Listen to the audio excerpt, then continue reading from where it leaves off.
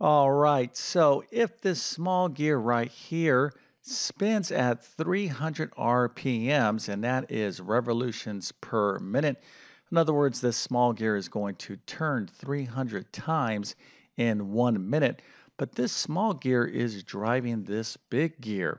And what we want to figure out is how many RPMs, how many revolutions in 1 minute will the big gear make if it's being driven by the small gear at 300 RPMs.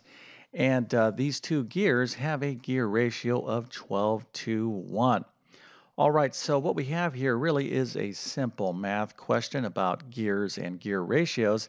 Now, just in case you don't know what a gear is, they are mechanical devices that effectively look like these things right here. This is my little depiction of two gears.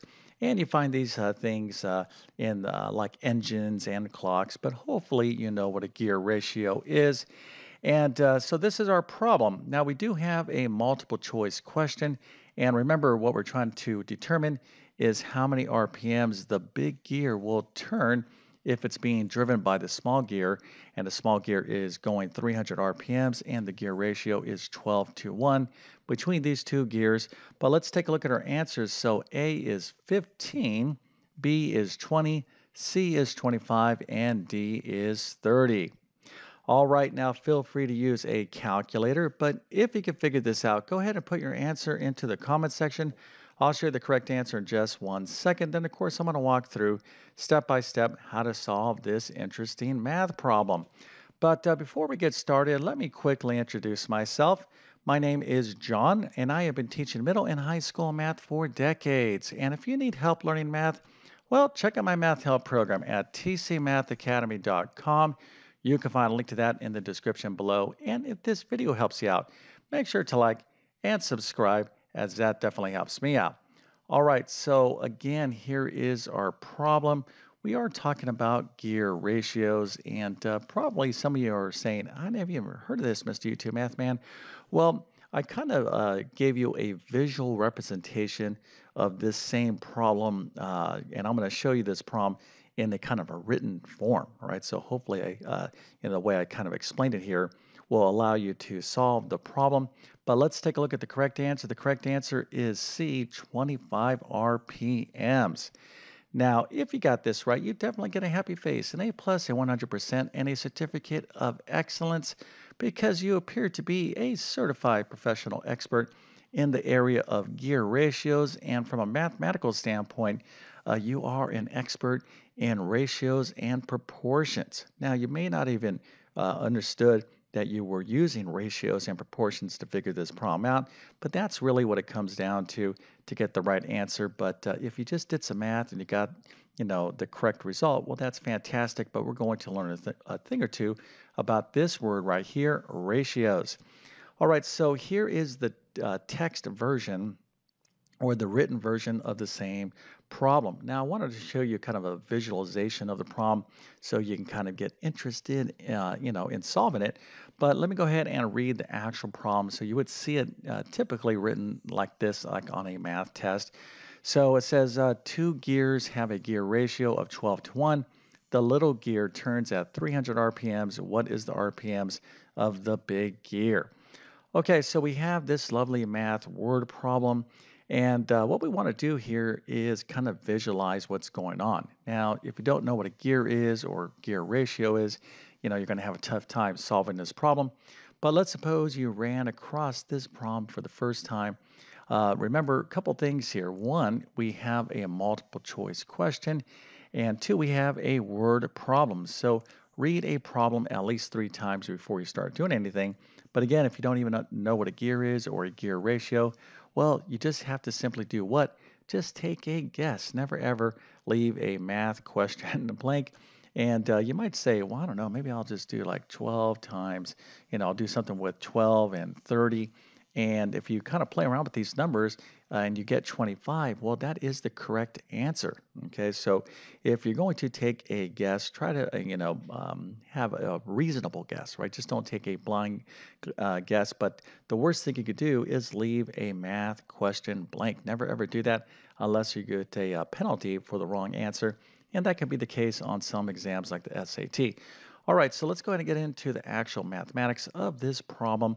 And here again is our problem. And what we want to do is create a little sketch of what's going on. Now, of course, I showed you a nice image, but that's not going to always be the case when you face a problem like this. Let's say, again, on a math test or quiz. So you want to draw two gears, right? We want to just kind of sketch out two gears. And then we need to kind of figure out or understand what a gear ratio is. So we have two gears, and the gear ratio is 12 to 1. So what does that mean? Well, let's just kind of sketch out two gears here, and the gear ratio is 12 to 1. Now, one gear is a small gear, and the other gear is a big gear. Now, this is my little sketch of two gears. Now, let's just kind of think about it, right? If I said we have a gear ratio of 12 to 1, and I have a small gear and I have a big gear, and let's just think about the small gear. Which gear is going to turn more in 1 minute? Okay. Well, hopefully you can say, hey, Mr. YouTube Math Man, I think this thing is going to have to spin a lot more to make this big thing, do one revolution, and you would be correct, right? So, that kind of makes sense. So we need to understand what a gear ratio is. So a gear ratio of 12 to 1 means that the small gear, okay, is going to have to turn 12 times to make the big gear complete one revolution. Okay, so we can just kind of maybe assign, or label this gear as the small gear and this gear here as the big gear. All right, so that is what a gear ratio is. Now we need to go ahead and get into this problem. And because we are talking about this word ratio, we need to understand what this word means in mathematics. So a ratio is effectively a fraction. Okay, now there's some technical distinctions about what a ratio is versus a rate. But basically, you can kind of think of a ratio as a fraction. But what we want to do here is when you see the word ratio in a math problem, you want to think of this other word called a proportion. And I'm going to get into that right now. So here is our ratio, right? So we want to think about a fraction. Now, what kind of fraction? Well, we're comparing a big gear and a small gear. Now notice that I'm writing this ratio this way, 1 to 12. Now this notation, this colon right here, is another way to express the word 2 when we're talking about ratio. So this is a 1 to 12 ratio. And what are we comparing? Well, we have a fraction here, and we're comparing how many times the big gear will turn to the small gear, right? So the big gear is going to make one revolution, or one turn effectively for every time the small gear turns 12 times. Well, that's a really bad way of saying that. Basically, the small gear has got to turn 12 times to make the big gear turn once. All right, so this is our ratio, 1 to 12 ratio. But now that we have this ratio, what we want to do is set up a proportion, okay? So the question is, let's go back to the question. So now that we understand what a gear ratio is, the little gear, turns 300 RPMs. What is the RPMs of the big gear? So we know how many times the little gear is actually turning. We want to know how many times the big gear will turn. And what we're going to need to do is set up a proportion. All right, so this is what we have. Matter of fact, let me just center this a bit. Okay, so what we're going to do is set up this proportion. Now, what is a proportion? A proportion is two equal fractions. So if I have the fraction 1/2, can you think of another fraction that's equal to 1/2? Hopefully said, hey, Mr. YouTube Math Man, how about 4/8? Indeed, that's a good choice. It could be 5/10, it could be 3/6, doesn't make a difference. But by definition, a proportion is two equal fractions. Now, proportions are awesome because when you have a proportion set up, you can use a property called the cross product to solve proportion problems. And that's what we have here. So the cross product means that when we kind of multiply crossways on a proportion, the cross products are going to be equal. Okay, so let me just show you this here. So 2 times 4, is 8, and 1 times 8 is also 8. So 8 is equal to 8. So if you remember that a proportion is two equal fractions and the cross products are equal, well, then you can solve any proportion, rate, or ratio problem. Okay, so let's go ahead and set up two equal fractions. So remember, we have this gear ratio. So the big gear is going to make one turn for every 12 turns the small gear is making. So this is our 1 to 12 gear ratio.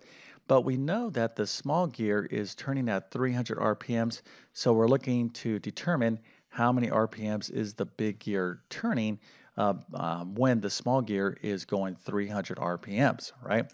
So this is what we're looking for, but we do know that whatever the answer is here for the big gear, it's in proportion to the gear ratio of 1 to 12. All right, so hopefully that makes sense. Now, when you're setting up proportions, we have to be very careful because the numerator and denominator have to be the same in these fractions. So over here, we have these two equal fractions.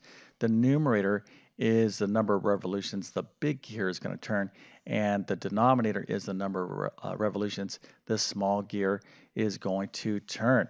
All right, so right now, all we need to do is solve this proportion problem using some basic algebra and the cross product.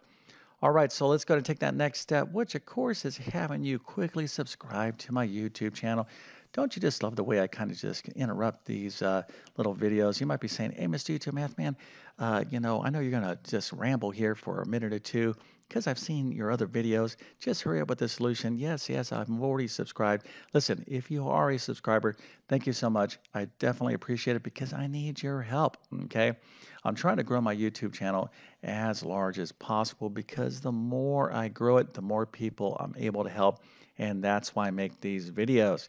So the best way to support me in terms of YouTube is simply to hit that subscribe button and that notification bell so you can get my latest videos. Now, in the description, you're going to find a few things. You're going to find links to my full main math courses. Now, what I do on YouTube is kind of like little tutorial problems and things like that. I love teaching on YouTube because it's fairly informal for me. But if you truly need help in mathematics, or if you really want me to be your math teacher and you want my best full comprehensive instruction, then check out the links in the description, which would include my most popular math courses. I have a ton of other courses, but you can find all the information in the description. Also, don't miss out on maybe picking up some of my study notes as well. Okay, so there's a link down there to pick up some study notes if you like, printable type of information. But anyways, let's get back to this problem because all we need to do is solve this lovely proportion. All right, so we have a gear ratio of 1 to 12, right? So the big gear is going to turn one time for every small time, for every 12 times the small gear is going to turn. So we're looking for how many times the big gear is going to turn if that small gear turns 300 times. So what we have here is a proportion, right? So we want to be really accurate with the words and terminology that we're using. Gear ratio implies a fraction. And if you're thinking ratios, well, you want to set up a proportion and use the cross product. All right, so let's go ahead and do this simple algebra. So we're going to cross multiply 12 times x is 12x, 1 times 300 is 300, and now all we need to do is solve for x. So we're just simply going to divide both sides of the equation by 12. 300 divided by 12 is 25. So 25 RPMs, right? So the big gear will turn 25 revolutions per minute if the small gear turns 300 revolutions per minute. And this is the same proportion as 1 to 12. All right, so hopefully you found this problem interesting, and I try to make these problems enticing. And in this particular, situation, I wanted to give you a nice visual. Okay, so I wanted you to see the problem and try to figure out in your own way. And a lot of you, I think, probably reasoned through and got the right answer without going through all this ratio and proportion and stuff. But if you got the right answer, using it kind of another more direct technique, and maybe some of you out there are like mechanics or have a great mechanical background and just kind of can do this math, that's fantastic. But hopefully, this explanation in terms of ratios and proportions, maybe strengthen your understanding of the mathematics to solve a simple gear ratio problem. By the way, gear ratio problems, and some of you probably know this, and you might be saying, "Hey, Mr. U2 Math Man, you didn't talk about. I noticed some of these things here. The teeth on this, the teeth of a gear is these things right here. How many teeth? So really, we can make this problem more complex. We can count how many teeth are in this gear, and then how many teeth are in this gear. We're not going to go that deep, but if you're truly studying this, let's say as part of a I don't know, physics or an engineering type of class, well, these problems can certainly get much more sophisticated. All right, so with all that being said, I definitely wish you all the best in your math adventures. Thank you for your time and have a great day.